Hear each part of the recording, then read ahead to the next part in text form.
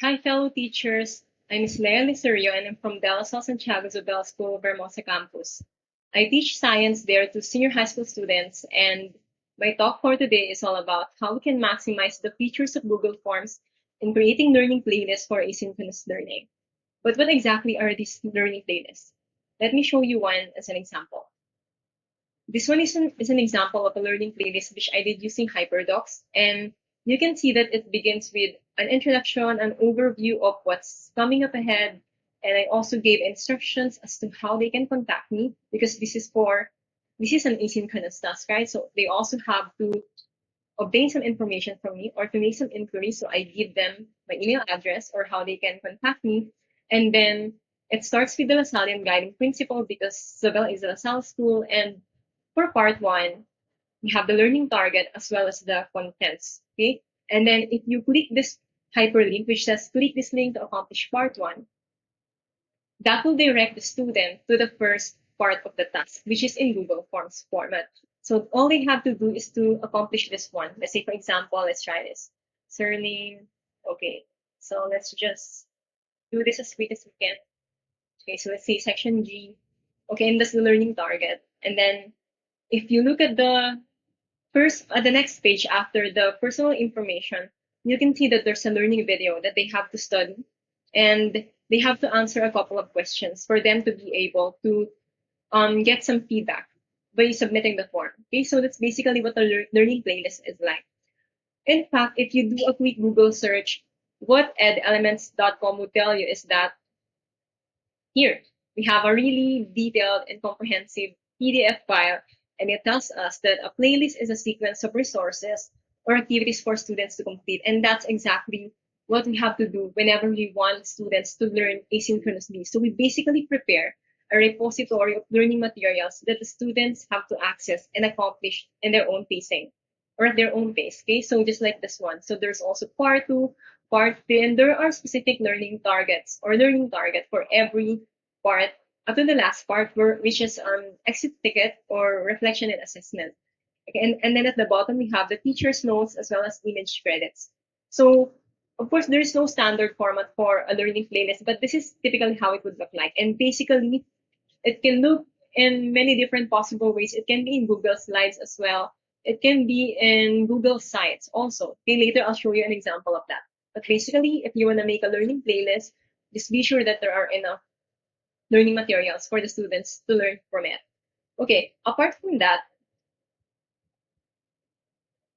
okay, I'd also like to mention about the tips on creating instructional videos because that's also an important element if you are teaching asynchronously. You don't always curate videos or you don't always get some links from Khan Academy, Professor Dave explained. So you can also make your own instructional videos, and I have just a few tips about that. Okay, so how does asynchronous learning work? It happens on the student's schedule, of course. So they access the materials at their most convenient time, and it's also self-paced because they will finish it at different times. Some students would finish it early, some students would finish it right when the deadline is close, and then it's a flexible experience because there are varied learning materials, and the students also have their own pacing, their own preferences. Some would watch the video, some would prefer the PDF. Okay, and there is an instructional support. So there has to be a way for the students to communicate with you whatever way possible. Okay, now there are a couple of concerns that I like to address when we are talking about asynchronous sessions. First one is lack of guidance, or maybe I should say it's just an apparent lack of guidance because sometimes students might think that they are doing things alone because there's no teacher right in front of them that can immediately tell them, or what you're doing is wrong, this is how you do it, etc. Okay, so the immediate or adequate feedback might also be an issue because if students are working asynchronously, they might not get an instant feedback when they do something. Unlike when you're in the classroom, for example, and you move around the classroom, you make them do a pair work, and then you approach every pair and ask them, how are you doing? Do I need to help you get unstuck or something? Okay. And they might also say, my teacher is Professor Dave, or I'm paying for Khan Academy simply because you have been consistently curating learning videos instead of creating your own. So there's a possible challenge that they might they might feel like they're just relying on certain educational sites from YouTube, which isn't really a bad thing. That's not wrong. Okay, it's just that they might have this bad impression that all that they're doing is they're just relying purely on these online references. But how do we avoid having those kind of thoughts coming from the students? Okay, so that is where the major topic of my talk comes into play.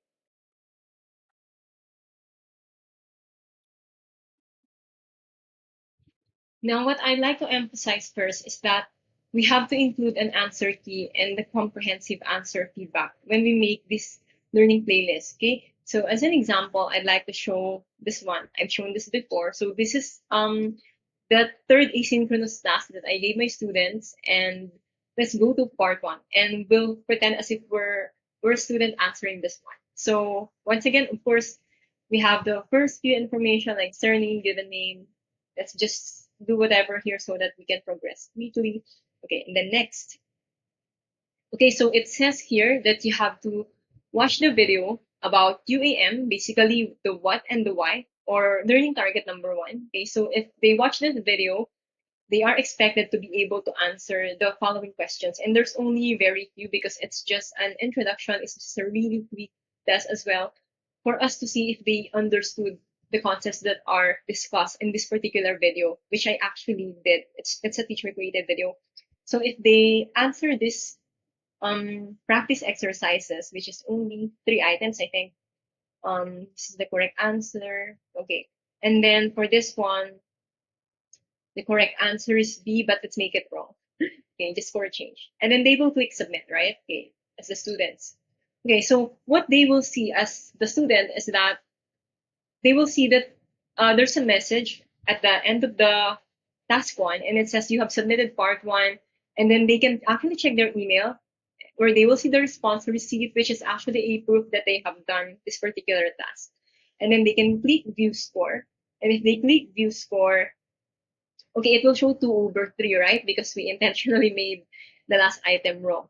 Okay, so this is how it will look like in the student's perspective. And if you go to the items part, okay, there. So the students will see the items that he got correctly. Let's say this one is correct. Okay. And then there's a feedback, and you should notice that there is actually a discussion for that particular item. So I explained what UAM is for them to be able to recall what it is, even if they are correct. So I want this to appear because what if they got it right for, let's say, Chamba. Okay, so apart from that, if you look at the nature of this question, it looks like the type of question that even if you tell the student that C is the correct answer, they would have some questions about the remaining choices, like why is A wrong, for example. So whenever I sense that the nature of question is like that, what I do is I also try to discuss why the remaining items or options are not the correct answers. Let's say, for example, option A is wrong because a body in UAM does not have a constant velocity, etc. I do the same for the rest because what I want is that after answering these practice items, they don't have any remaining questions at all. Let's say, for example, Miss Leah, I actually get it that letter C is the correct answer. It agrees with the definition of UAM. But what is wrong with these particular choices? Aren't they similar to this item? Something like that. So they have common misconceptions that might confuse them, and that's what I try to address whenever I make an answer feedback. Okay, so if you go on with the rest of the items, okay, great job on analyzing a data table. Okay, that's the feedback because it's a correct answer. And again, there's a discussion. It has to be this thorough. I know it's actually a really tedious job to do, but if you look at the consequences, like people having very few questions at the end of the playlist, I think that it's really gonna be very sensible to do a little sacrifice. Also, if you look at the last item, so that's wrong, they would see it's wrong and they're marked 0/1 for that. And of course, there's a feedback as well. So they will understand why they are wrong. Because the thing is, it's not sufficient that you simply write the correct answer or you simply indicate the correct answer. The best thing to do is to put an answer feedback. Because in face-to-face instruction, that's what we actually do, right? Whenever we make them answer a particular question in a slide, for example, we would explain afterwards why letter A, for example, is the correct answer or why this particular option is wrong, etc. So that's how it should look like. Okay, so any more examples apart from that? Okay, so let's try some more. Okay, let's say this one.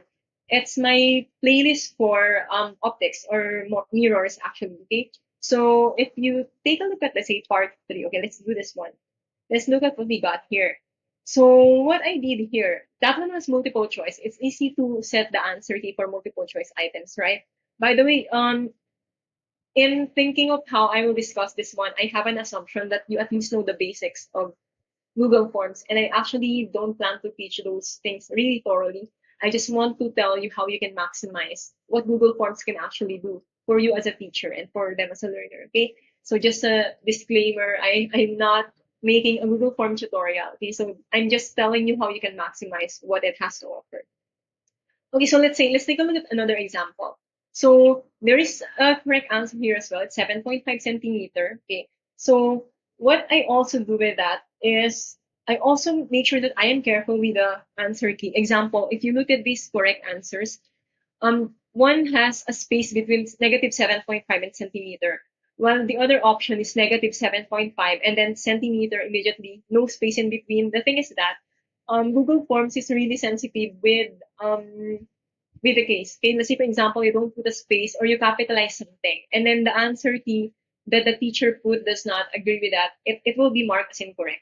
So if you think of it, this is actually fine, although the standard way of doing is this one, but this is actually acceptable. I mean, for me, I would mark this correct. So what I do in case that, for example, that the student carelessly types it and he or she fails to put a space between the magnitude and the unit, I would make sure that in the answer key, I would put that possible, my predicted mistake, right, from the student. So that's how I would want it to look like. So, and also, of course, do not forget to put the corresponding point. Let's say for this one, it's actually 1 point because for me it's just 1 point. Okay, now there are some questions that might be more complicated. You can make them 2 points or maybe 10 points, etc.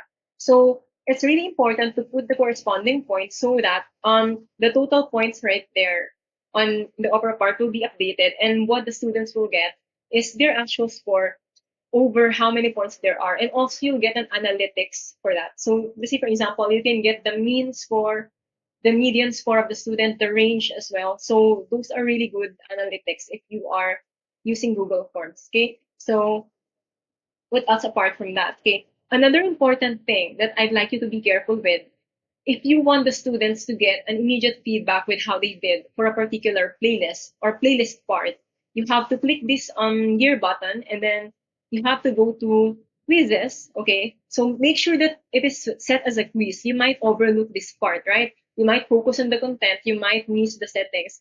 Make sure that it is set as a quiz so that there will be a point values to the questions and it will allow auto grading. And then apart from that, I'd like you to choose immediately after each submission, because what will happen is that once the student submits something, he or she will get an immediate feedback. So he will see those things that we saw earlier, the score, the discussion of the answer, etc. Okay, and then I always tick all of these items. I want the respondents to see the questions that they missed, the correct answers, as well as the point values. So that's it for that particular item. Okay, so let's go on with the slide presentation. The next item says, okay, let's have a recap. So the first thing I'd like you to take into consideration if you are using Google Forms for your learning playlist is to include an answer key and a really comprehensive answer feedback. Apart from that, okay, I'd like you to utilize the response validation as well. Okay, so what is this response validation all about? Let me show you an example. Let's say here, this particular item, it looks like an ordinary item, right? It has the answer key, etc. And then you have that question. Now, what I want to do with this item is that I'm going to use response validation because I want them to have a specific answer. I am not saying I want the answer to be exactly negative 7.5 centimeter. Otherwise, you can go forward. Okay. What I want to do is that I'd like to do something that can remind them about the negative sign, because I think some physics teachers could relate that it's really a common case for students to make a mistake with a sign. I mean, it's possible that they come up with the correct numerical answer, but the sign is wrong because it naturally came out of the solution. Or if not that, they might type the answer incorrectly out of carelessness, like they forgot about the negative sign. They were only able to include 7.5 centimeters. But in such case, I actually hate seeing students um getting a wrong item or getting a wrong mark or a zero mark for a certain item just because of a careless mistake. Although I know there is some hidden curriculum to that, but still I'd like to, because this is just a learning playlist. They're just in the process of absorbing these things. I'd like to be I like them to feel my presence in this aspect of the lesson development by using response validation. So all I have to do is to click on these three dots and then check the response validation. Okay, and then, okay, what will appear is, okay, so you will see all these options. It's a set of selection, and then it says the answer should be a number, text length, etc. It looks kind of confusing at first. You see a lot of stuff, but what it wants you to do is it wants you to specify something that you'd like to set for the answer of the student. Example, it's common for the student to make a mistake with a sign. Now, if I want them to have a negative answer, what I will do is that I will pick text and then I would say contains, right? Because what I want to do is for them to give me an answer which has a negative sign. So I will pick text and then contains and I will put a negative sign, okay? What it means is that the text that they will type has to contain a negative sign.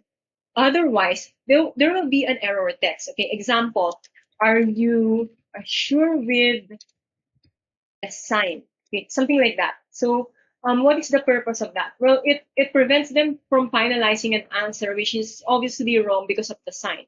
So it's fine if they make a mistake because it's really wrong. Let's say they put negative 9.5, which is wrong. Okay, then it's fine. It's wrong talaga eh. But what I want to do here is to avoid letting them answer 7.5 centimeter when in fact there should be a negative sign.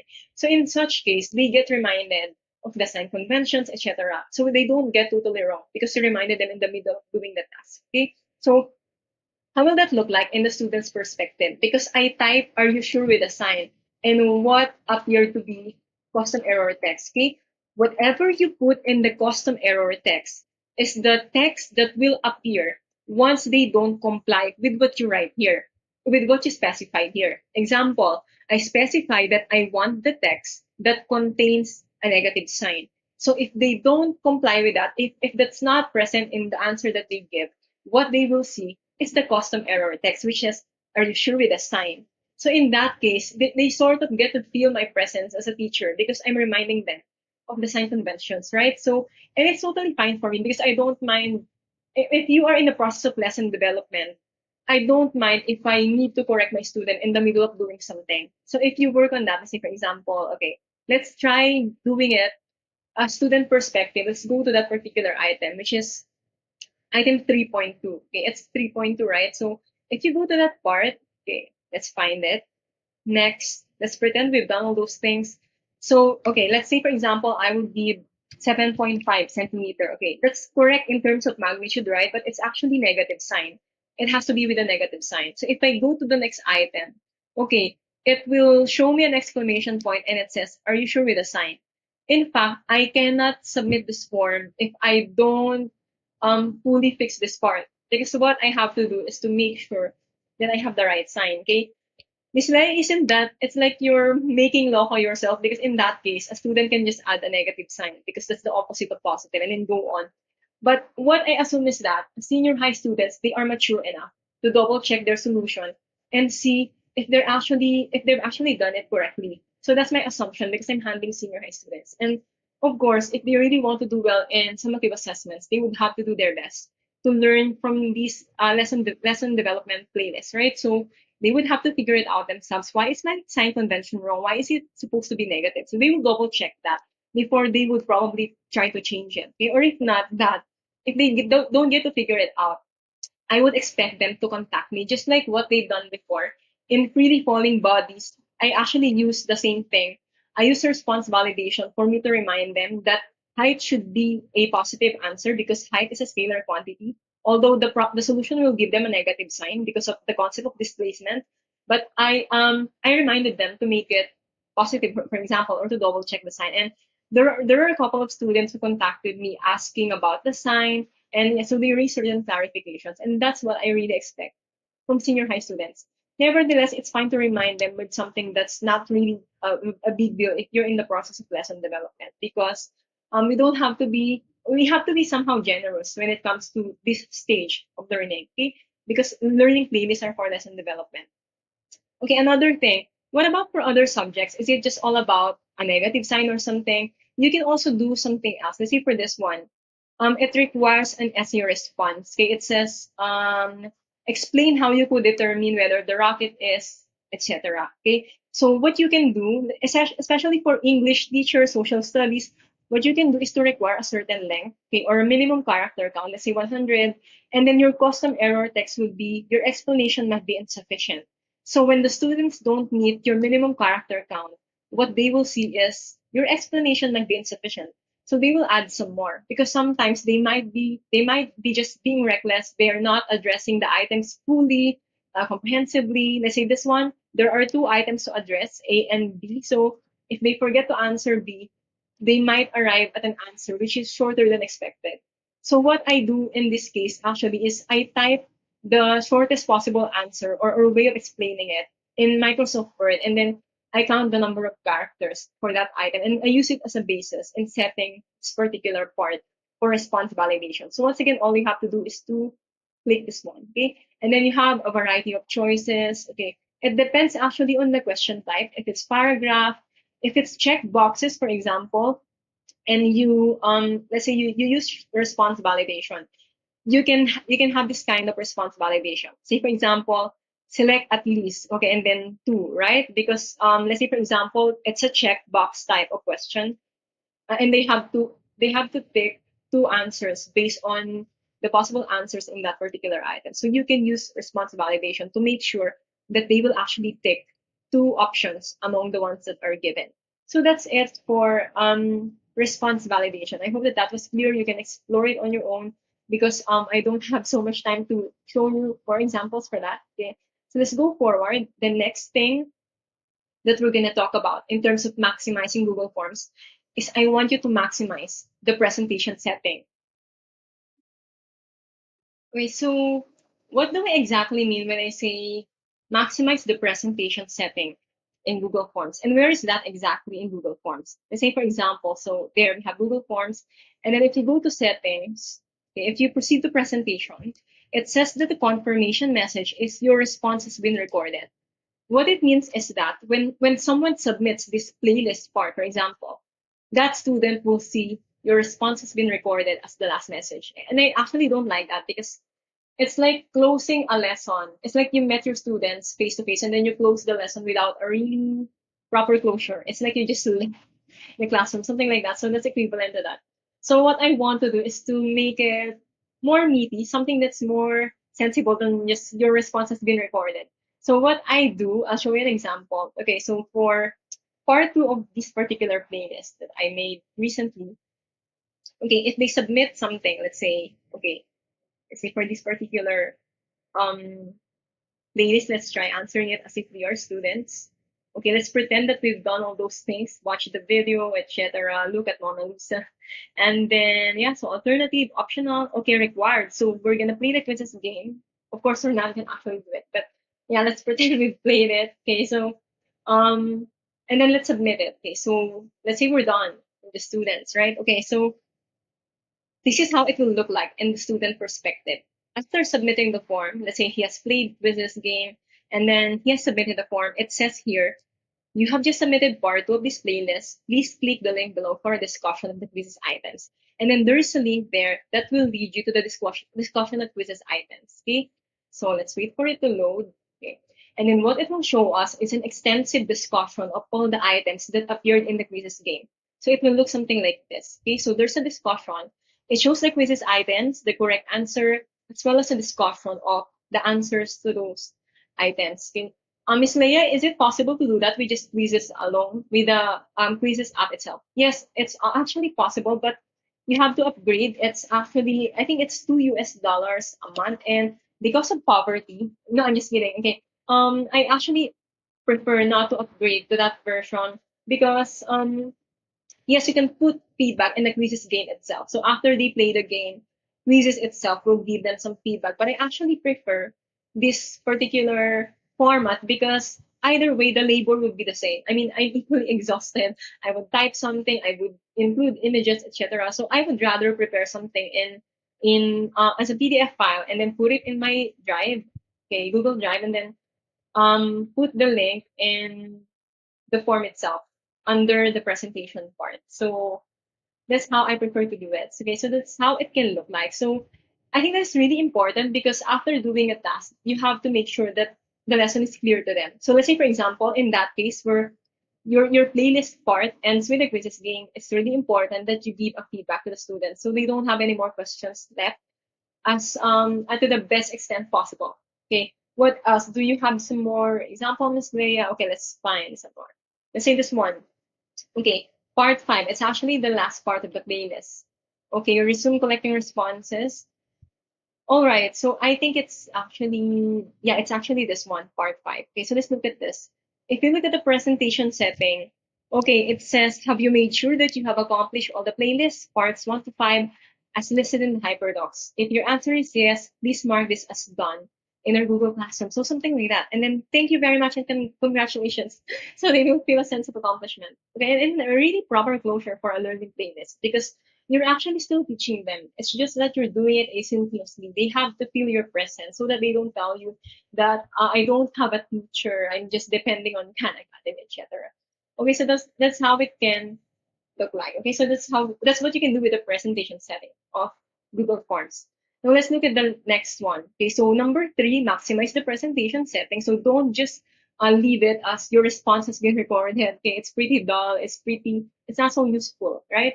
Utilize it to its best possible function. Number four, provide a self-assessment and feedback form for the students to answer. What exactly is the self-assessment and feedback form for the students to answer? So I'll show you an example, and I don't want to lie about it. A self-assessment is actually a required part of the playlist, but I honestly find it useful, although sometimes it's daunting to summarize the results rather, because we have to report these things as well. So, an example would look like this. Okay, once you view the responses, this is how it would look like. So basically, the self-assessment is you have those learning targets, right? So this is the playlist, and you have all those learning targets. So four, um, I mean three, four, okay, and then five, and then six. Okay, so you have six learning targets in the whole playlist. Okay, and this one is just an exit ticket. So for freely falling bodies, I have a total of six learning targets. What I will do is I will ask the students to rate themselves if for them it's blurry, it's clear enough, or it's crystal clear. So in the Google form itself, if you're preparing it as a question, you have to choose multiple choice grid. And for the rows, that's where you type in all the learning targets. So this is the first learning target, second learning target, third up to the last one. So there are a total of six, right? Based on this HyperDocs. Okay, so and then for the columns, blurry. Okay, if it's not if blurry if most of all of the concepts are vague, and then clear enough if the student understands the lesson but with a few questions left, and then of course crystal clear is pretty self-explanatory. Okay, so and then for the responses, it will look something like this. What I appreciate about it is that I get to figure out what particular areas they are actually weak in, right? Because when I meet them for synchronous sessions, especially because I'm handling an elective subject, it's once a week, and I need to maximize the 30-minute period for me to clarify whatever their misconceptions are. So I actually use this to judge what particular aspects of the lesson must be emphasized more than the others. Example, 61 out of 83 respondents said crystal clear for I can describe the body in a state of free fall. But as you progress towards the remaining competencies that are actually mathematical, let's say this one, variables and sign conventions, and then this is problem solving, the rest are also problem solving. The people who are saying crystal clear are actually becoming less, right? So and also you can notice that some people said blurry, 5 people for this one.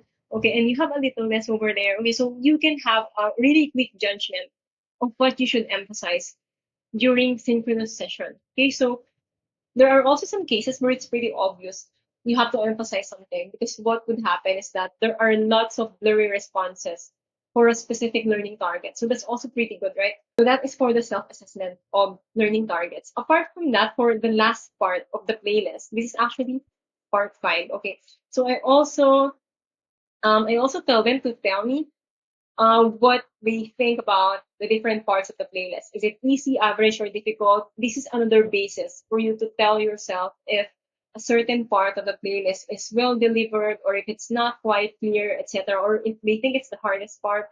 Let's say if I look at this one, the one with the not so gorgeous results is case 3 of really falling body or thrown upward. Okay. So it has the most number of people who responded. It's difficult, right? So and less number of people who said it's easy. So that's a good indicator that you have to emphasize case 3 of pre-fall in the discussion. Well, in fact, in our synchronous session, I actually discussed a sample of a case 3 freely falling body. That's what I did. So that's what I can do for you.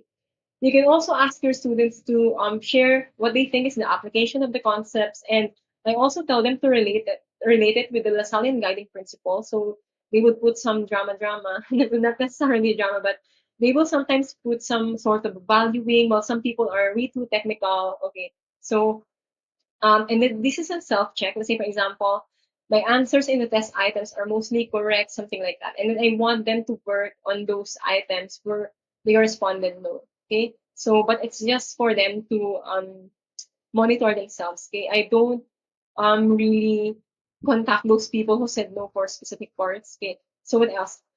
This is a really important part. I tell them to write something that they wish could be clarified. So overall, the whole part 5 of the playlist is actually for me to know what's the best thing to emphasize during the synchronous session. Okay, so let's say for example, these people said none, they don't need any clarifications. Okay, this one is a really big problem. Okay, just kidding. Okay, and then how to cancel symbols when division is okay, and then more sample problems during synchronous sessions so we can practice all together. That's nice. None. Common misconceptions with the negative and positive signs, right? Because the sign convention is where they also get confused. Okay.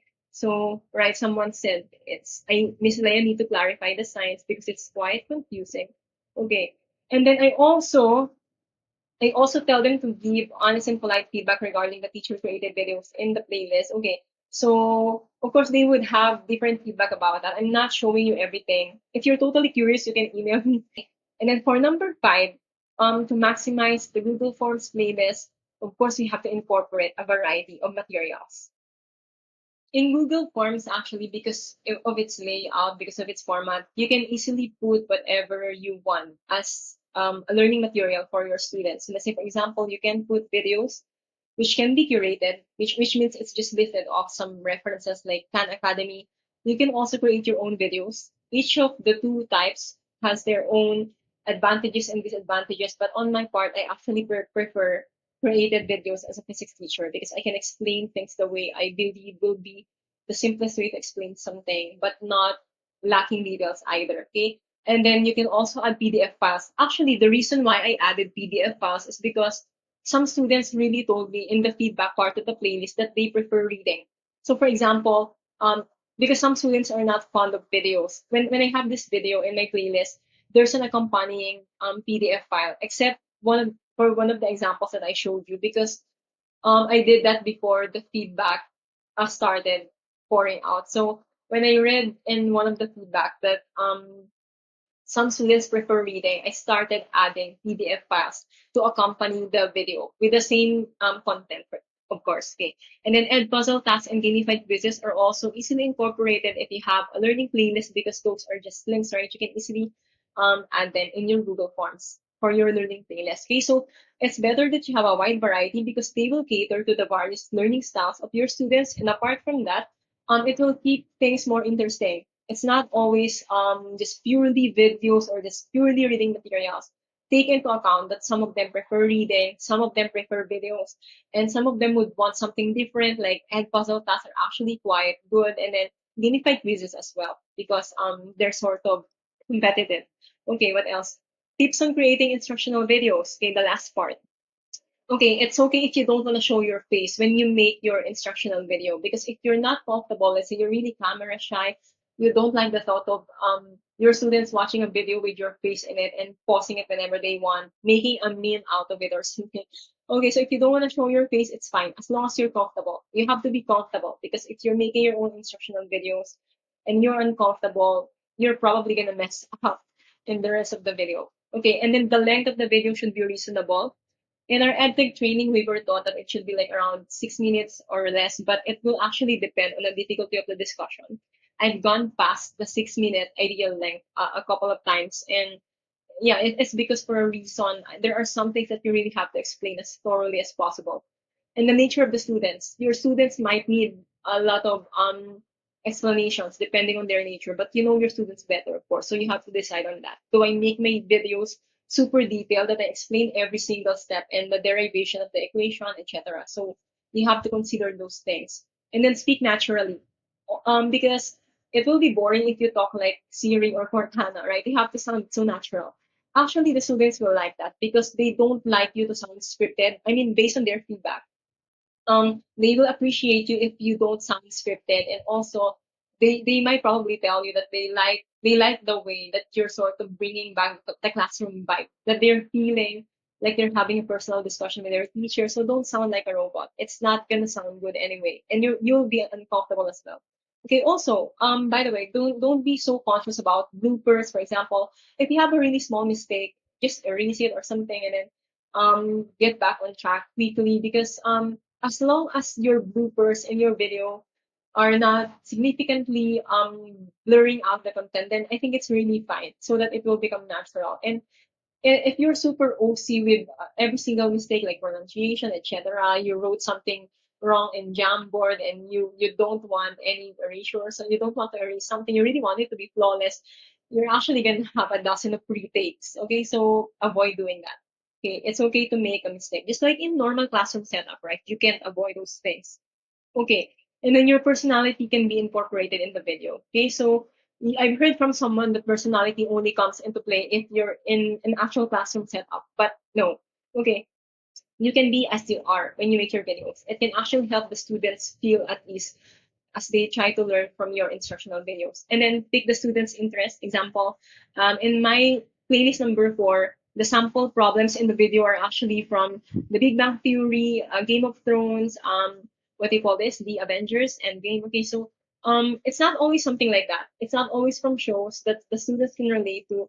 I think that different teachers have their different levels or nature in terms of creativity. So whatever aspect you are really good at or you can be creative at, that's how you can probably take the students' interest. Because if you force yourself into something that you are not, then it will not really come out pretty well, because obviously you're not being yourself. Okay, so that's really hard.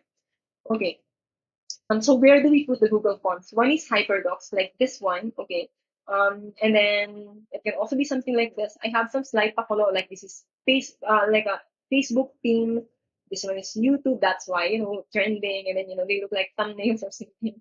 Okay. And then they can also be in Google Slides. Okay, I don't want to elaborate that further, and because it's kind of pretty obvious. You probably have a picture of that in your head. Okay, you can also use Google Sites. Okay, so in your Gmail account, just go to this one. That's Google Sites, right? And then you can make something like this. Again, this is not a tutorial, so I'm showing you the possible way that it can look like. So you can find some tutorials for Google Sites probably online, because there's almost like a tutorial for every single thing right now because of this ODL.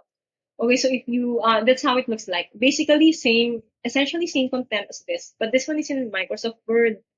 This one is in Google Sites. Okay, so it can look something like a website, and then the playlist parts are there. So part 1, for example, so there you have it: learning targets, materials, practice exercise. So that's it. That's how it will look like. Same content as the one in the HyperDocs and the Google Forms. You see, there's still a Google Form right there. It's just the same thing as the one earlier. Okay, and then part 2, etc. So that's how it can look like. Let's say you feel like your students are getting bored with HyperDocs, or you yourself, you're getting bored with the HyperDocs. You might consider to kind of change or trip sometimes. That's okay. Okay. What else?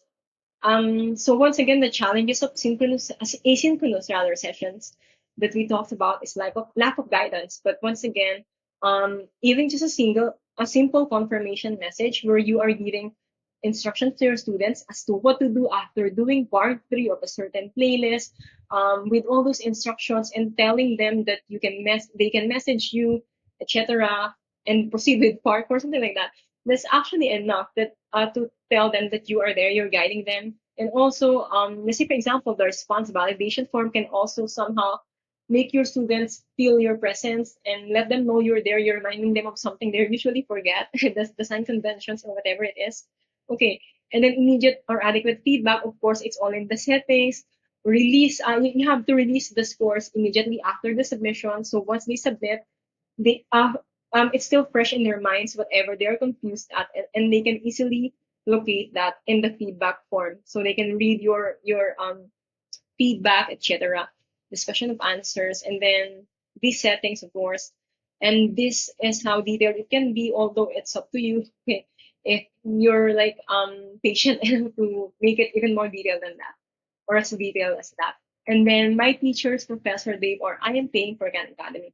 Well, as long as you do all the efforts, as long as you try to create your own instructional videos at least once in a while, if it's really too hard for you to do it, then they won't feel being totally dependent on Professor Dave explains from YouTube or from Khan Academy. So you have to make them feel your presence whatever way it can be, through the answer feedback, through the way you construct your playlist, and through the created videos that you make. So those are the challenges of asynchronous sessions that we can alleviate by maximizing the features of Google Forms. That's the end of my presentation. Thank you so much for listening. If you don't have any more questions or concerns, you may email me at leah.lecerio7@gmail.com. Have a great time teaching your students and learning from your students.